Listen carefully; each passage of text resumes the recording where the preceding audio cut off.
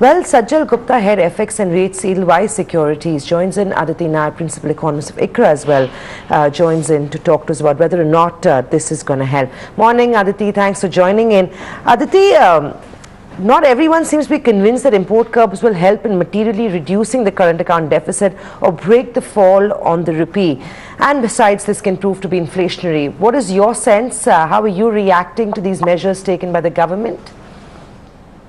Thank you. I would broadly agree with that because the items that have been identified on which these import duties are being hiked are actually going to be a pretty small part of our overall import basket, roughly in the range of 12 to 30 billion.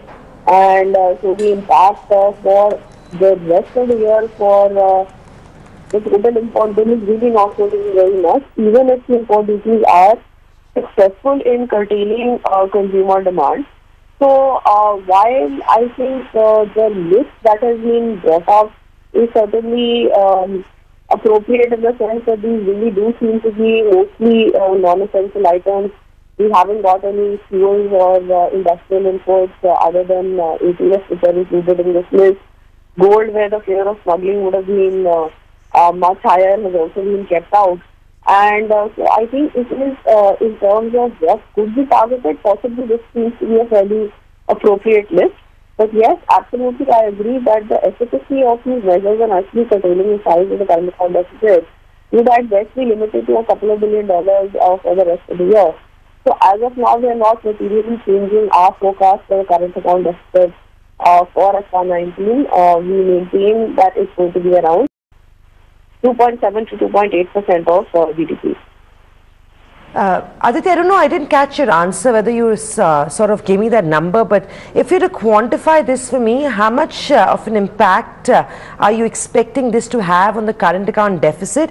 And also, do you think while this may have a sentimentally positive impact, will this, of course, reduce dollar demand and increase dollar supply in the long run? Because I believe that is where the main problem really lies for the economy. So I don't think that these measures will have more than a few $1 billion of an impact. I would say under $5 billion of an impact for the rest of the year. So materially, I don't think this is really going to change either the size of, rather not the size, but the vulnerability that we are associating with the current account deficit. And because the amount is looking like it's going to be quite small, again, it's really not going to have so much of an impact on the dollar demand-supply balance as far as the Indian economy is concerned. So not sure how much of an impact it will have on sentiment either. Right. Stay with us, Aditi. We have Anant Narayan as well joining us. Anant, good morning. Overall, currently we are talking about the increased duty which is expected to yield almost around 4,000 crores in terms of revenues. Now, how big an impact, according to you, is this going to have on the current account deficit? And as we know that the step has been taken, in terms of the way rupee has depreciated, do you think it will help us, curtail this kind of a fall now? Morning, Samina. Look, I tend to agree with Aditi. In terms of actual numbers, the impact is not very large. But I think this has to be seen as a part of a series of steps being taken to shore up short-term confidence and manage the current market conditions. And within the time that we buy for ourselves using reserves and measures such as these, we try and address the real root causes, which is, making our exports do better, making our domestic production and manufacturing do better. Look, we are in a bit of a bind, and there are no real good choices available here. There is a current account deficit problem, which is, completely increased this year. There is a core outflow across FDI and current account, which is close to $50 billion. And therefore, something has to be done to address short-term sentiment and long-term steps. Now, demand destruction, unfortunately, is going to be a part of the short-term steps to be taken. I don't think it stops here. We'll probably have more to come in. And alongside, we should probably also have an austere fiscal policy and tight monetary policy to reduce our import demand. How do you bring that up, Anand, because at the end of the day, we need adjustment on three fronts, right? Monetary, fiscal and exchange rate to, of course, treat the current account deficit problem. But this is the second round of measures taken by the government. The last time around on 14 September, the government announced measures to track capital flows, including easing of mandatory hedging conditions for infrastructure loans, permitting manufacturing sector entities to avail external commercial borrowings, removing exposure limits of 20% on FPIs. Of course, all those measures were undertaken, but it did nothing to help the fall on the currency. We went all the way to levels of 73 in the NDF market as well. As we look at it this morning, these measures, while come in at a good time, it doesn't seem like it's going to do much to control the fall in the dollar-rupee pair, right? So look, I would differentiate between the steps taken previously and the steps taken now. The first set of steps were attempts to get in more money on the capital account, right? Either through domestic participants taking unhedged exposures, or trying to entice FPI to bring in money into masala bonds or into local debt markets. Frankly, that didn't make sense. A, doesn't address the core issue of the current account, which is a real problem. And B, we already have $400 billion of reserves, so a few dollars here and there really aren't going to make a difference. Plus, it was sending the wrong signal out at a time of, when there is uncertainty. Should you really be appropriately asking domestic participants to take unhedged positions? So I think those steps were kind of inappropriate.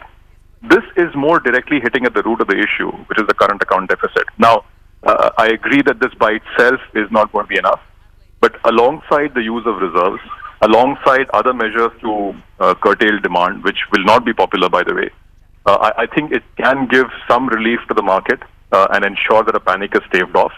Now, all these steps only help us buy time. These measures will not be permanent, hopefully will never be permanent.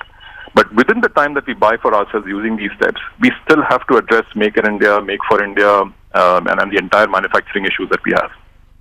Right. Anand, stay with us. We have Sajal Gupta as well, Head FX and Rates at Edelweiss Securities. Welcome to the show, Sajal, and a very good morning. Now, overall, if you go to see with regards to where the entire move in terms of import duty hike is concerned, yes, somewhere we will see a sentimental positive move coming in there. But do you think the import duty hike on 19 products is something that could rein in the rupee weakness? And overall as well, if you see with regards to the current account deficit, could have an impact because overall the quantum is still less than almost 10% of the total imports right now. Yeah, I agree with that. It's a small step in the right direction. But in terms of numbers, if you look at, I think this duty would impact imports of around $12 to $14 billion on a totality basis. And the impact on CAD would be not more than 2 billion or 3 billion, maybe, in case we are optimistic on this. If the total demand gets hit on these 13 billion of items, I think it would not contribute more than 2-3 billion in reduction on the CAD side primarily. So I think it would not move the needle much, but still it's a step in the right direction. I think the government is trying to address the electrical part of it, not the electronics part of it, I think. Because I think electronics is still the major chunk of imports which is hitting us badly on the CAD side. Aditi, this of course is going to have an impact on inflation. We're already grappling with imported inflation on back of rising crude prices. I know most of us believe a rate hike is around the corner. Slowing down growth is probably the best way to deal with it. But are you concerned material impact on inflation could be expected post this import duty hike? Well, I think this import duty hike is only going to worsen the risks which are already there. I think the bigger issue is the fact that we got this major increase in crude oil prices and the rupee has already weakened so much. So I think those are the core issues.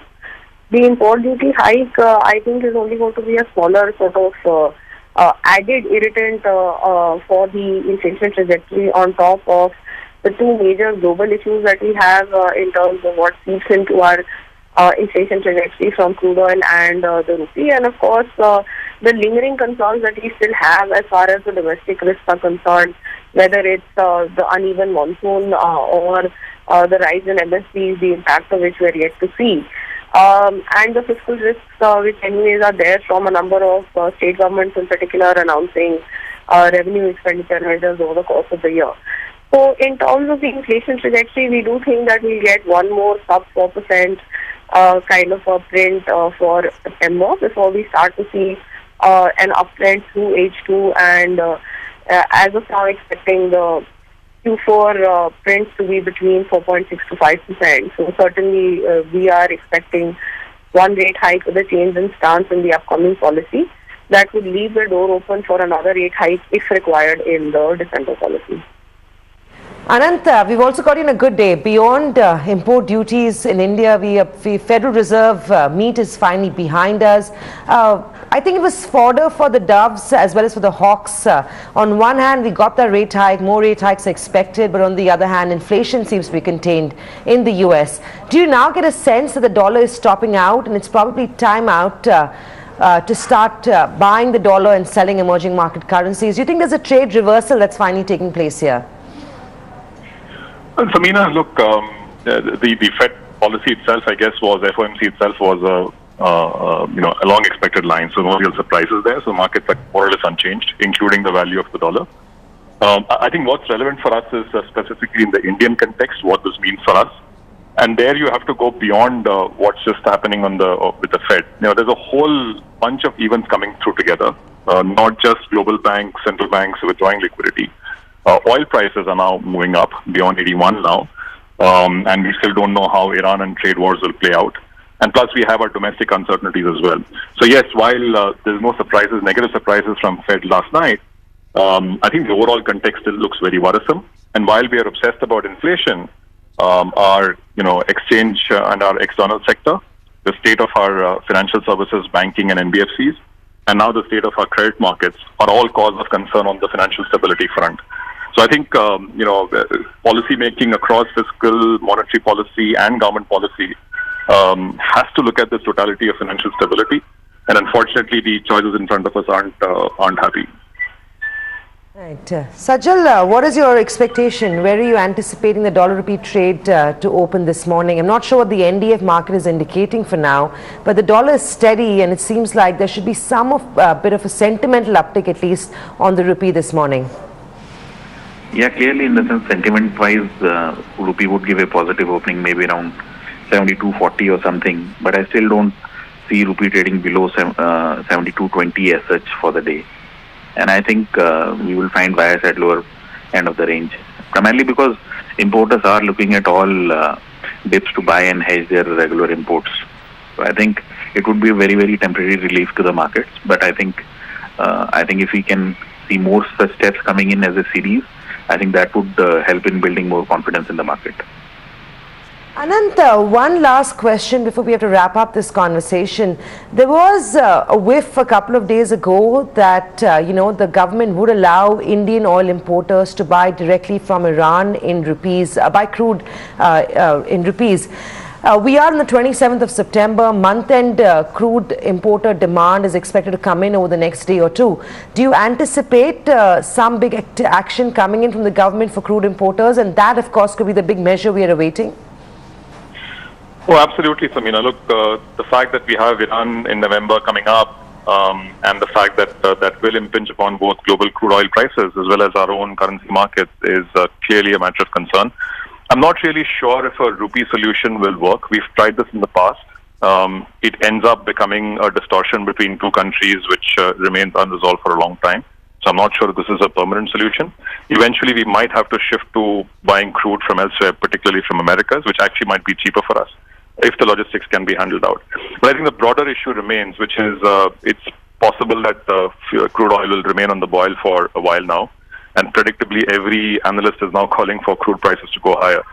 So, it just adds to the overall issues around financial stability that we face, and something that we have to manage in totality. Right. Always great talking to you. Sajal, Aditi and Anant, of course. Pleasure having all of you on the show and helping us understand what this import duty hike could actually mean for the current account deficit. An impact of 10 basis points is what's expected on the CAD.